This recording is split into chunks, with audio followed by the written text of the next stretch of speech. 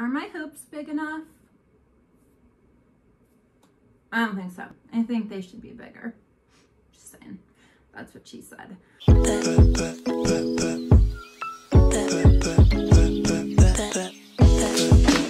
Welcome back to my channel. It's your girl, Renee, Seattle MUA Renee on Instagram. I'll leave a link. Two things that I want to discuss. One is more of a story time, but this video is going to be my kind of quarantine hits and misses.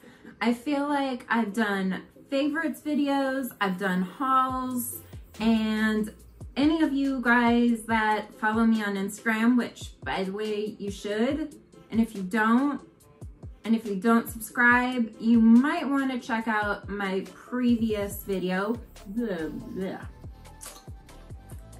where I don't do that, and it is a giveaway.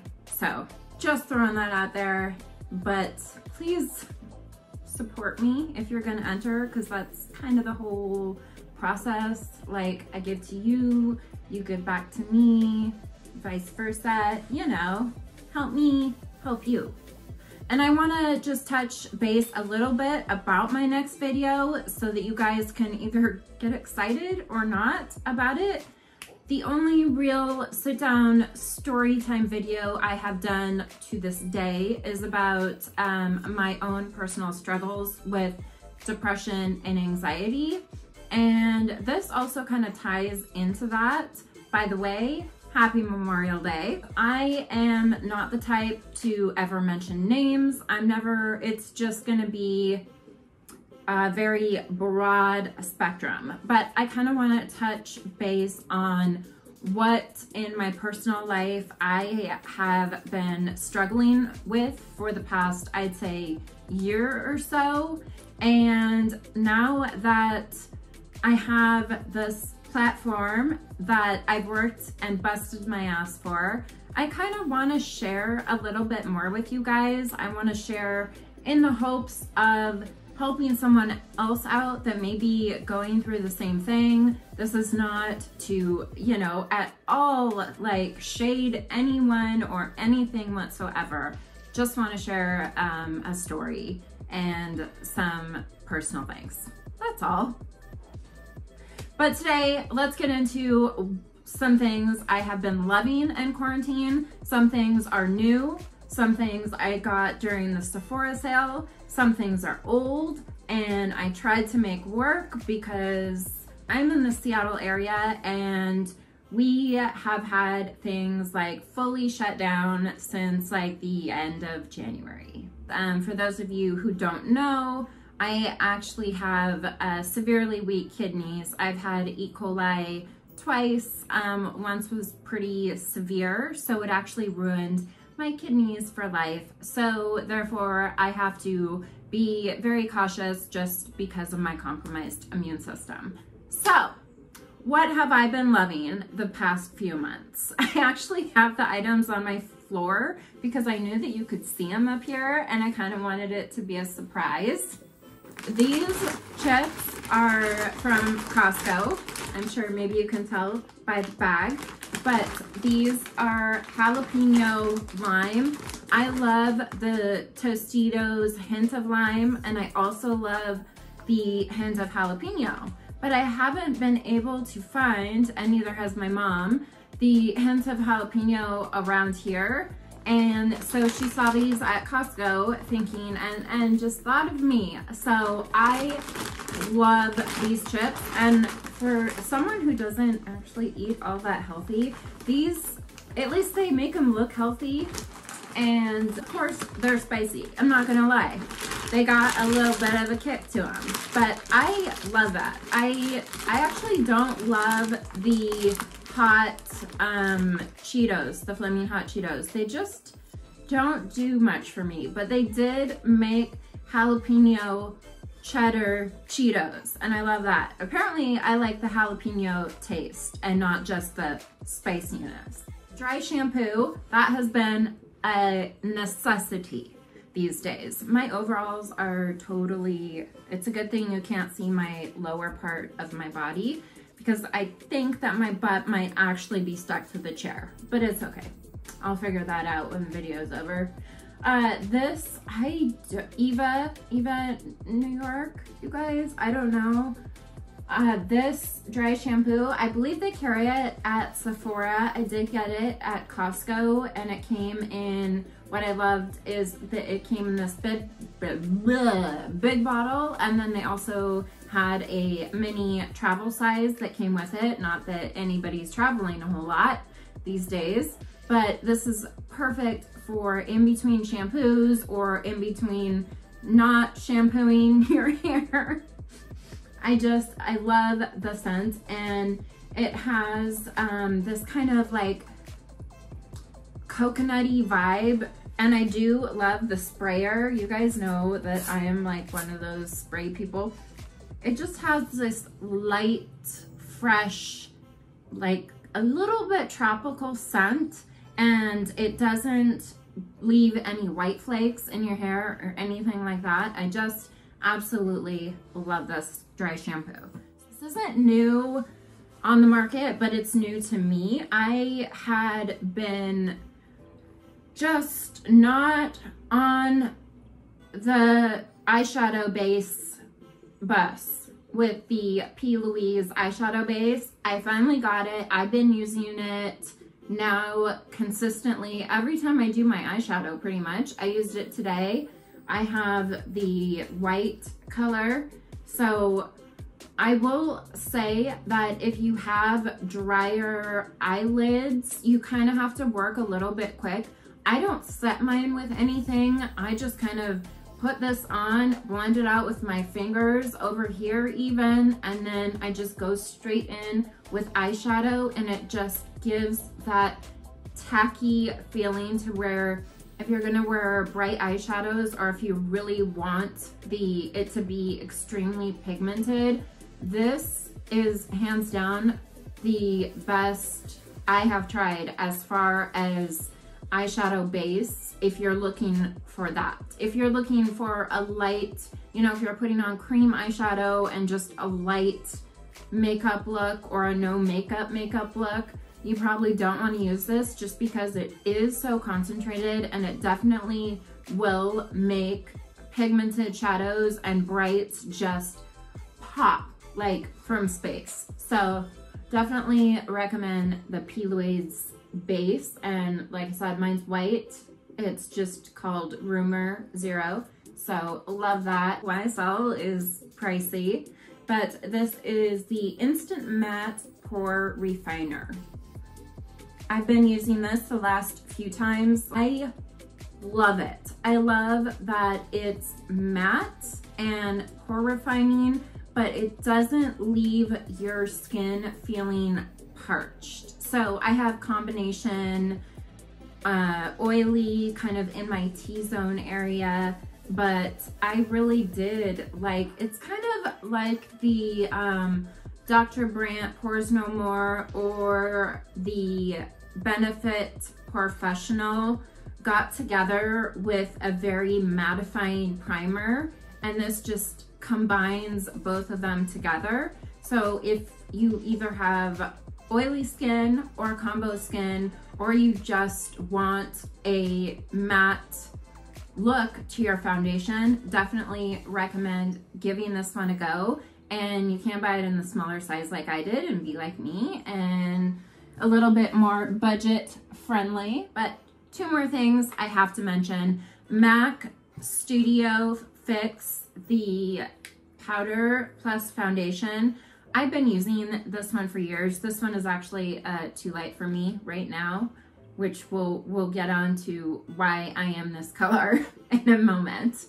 So I have this in NC25. I do have NC40, but I just couldn't find it. I think it might be in my car, but I love this. I don't use the little pad that it comes with because frankly, it kind of grosses me out. It gets really dirty, and I don't feel that that's very sanitary, especially right now. So I just use like a huge makeup brush with it. And what I love about this guy is just for those quick touch-ups on the go, it's really good at evening out your skin tone, kind of minimizing your pores, just kind of an all-in-one. And then the Too Faced Born This Way Multi-Use Sculpting Concealer. I love this. I kind of stopped using it for a little bit, but then I came back to it because what I really love is, especially if you're using just a powder foundation and maybe you want just to put on a little bit of makeup to go to the grocery store, or maybe your city is opening back up and you don't want to go like full out glam yet. If you just put the sculpting concealer, and I love that it has the large doe foot applicator, and I have mine in the shade light beige, but it's just so easy to apply. And if you have any acne or any dark spots or anything like that, you can just kind of spot conceal, blend it out, and then take a big powder brush and put this guy on, and maybe some brow gel and lip gloss or lipstick, and you're pretty much good to go. G2G. Okay, so let's get on to some products that I kind of didn't love, and I will start with, this is a better airbrush spray tan than the Neutrogena one I used in my drugstore favorites last month. But so I'll also insert a clip of what my bathroom looks like. It looks like I massacred Oompa Loompas.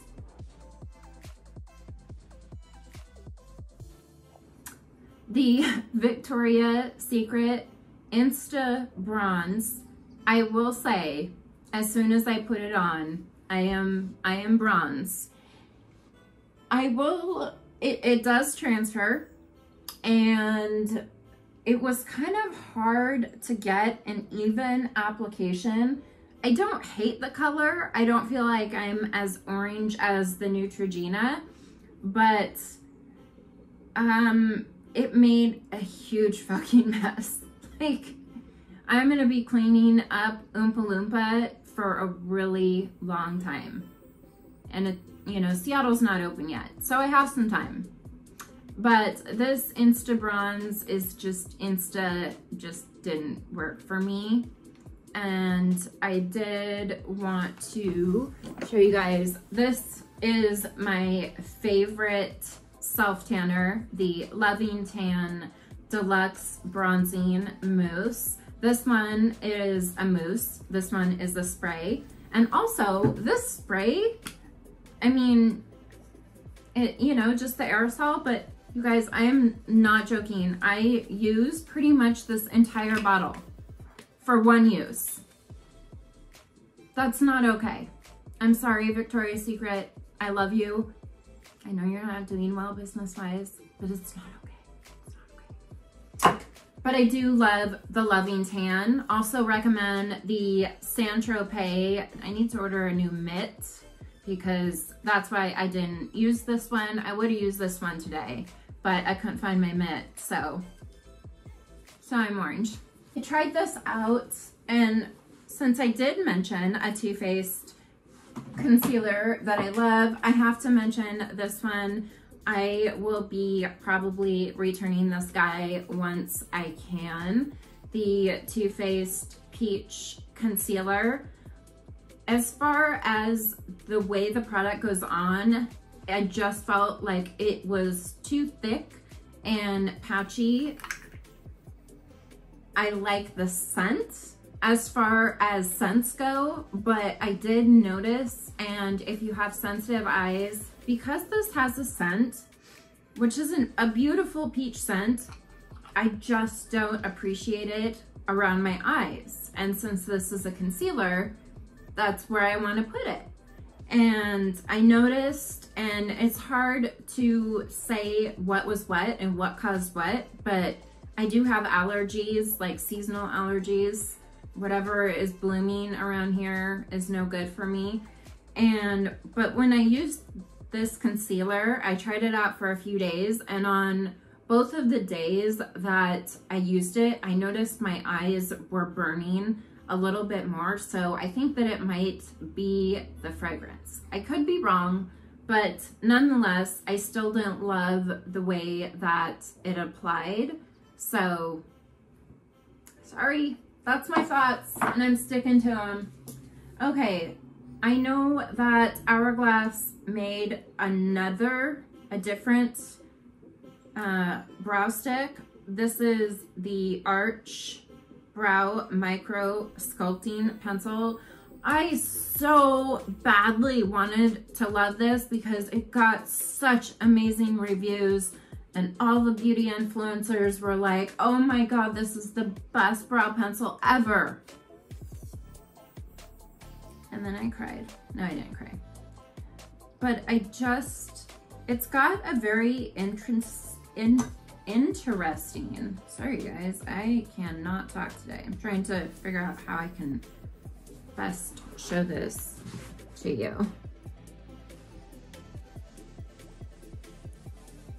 Just, you know, don't mind my wrinkly hands. It's okay, but I don't feel, it kept breaking off, and I don't feel like the pigmentation was there. And I believe I got a medium brown color. I got warm brunette. So it should be visible, but I just felt like it was dry. Maybe I got a bad one, that could be. But I just felt like it was a little dry. There's a tiny little baby swatch of it. But I just felt it was dry and kind of difficult to use. The shape I wasn't able to get those fine hair-like strokes that I love. So if you want a new brow pencil, I would recommend this CoverGirl, which is actually what I'm wearing today. I have this in rich brown, and this is just, I don't know, it just says ultra fine brow pencil. They both do come with the little spoolie on the other end, and when you buy it in store, it won't come with my hair on it, hopefully. Unless you shop in the Seattle area, you never know. But this one reminds me more of the Benefit Precisely My Brow Pencil. Sorry, it's trying to focus on me and not the, I have to get out the way, move, bitch. So yeah, that is that. And this one I just feel is just so much creamier.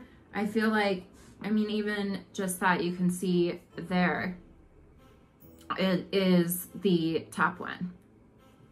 So I love that one. It's so creamy, it's so thin, it's really easy to get those hair-like strokes.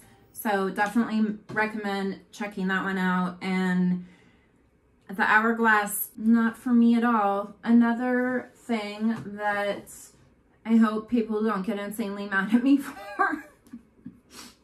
The Versali Rose Gold Skin Mist. I know a lot of people love this, and I wasn't expecting there to be gold flecks on my face. In fact, I was hoping that there wasn't. But all the reviews and everyone that I saw raving about it didn't say anything about that. I just feel like there are so many products that I could recommend over this that do the same thing, basically, that are way cheaper than this. I've had this while, so I don't think I'm able to return it, but, and I still use it. It's just not, I would definitely recommend the Anastasia Dewy set over, or even the MAC, the Fix Plus Sparkle, the one that has the little bit of sparkle in it. But the Anastasia Dewy set is actually my favorite. The Versali, I don't know. I just feel like you're paying a lot of money to see these gold flecks, and yeah, they're beautiful, but is it real gold going on my face? I don't think so. I think not.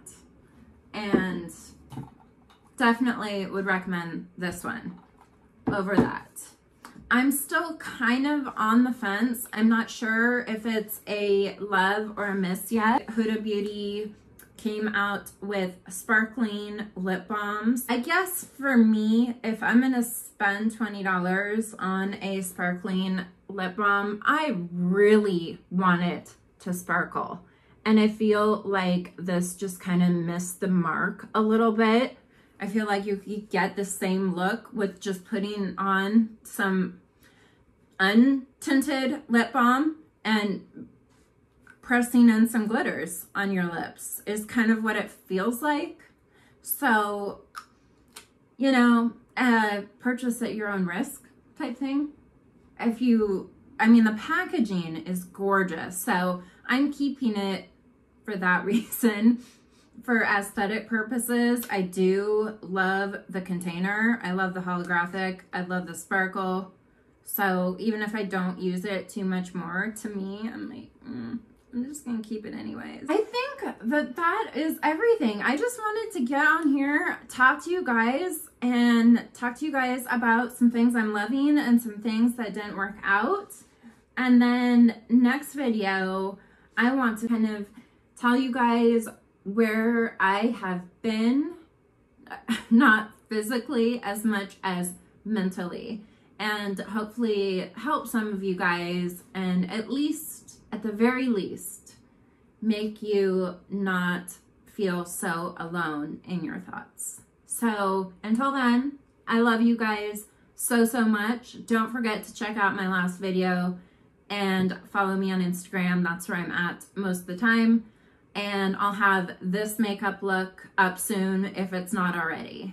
I love you. Have a good night.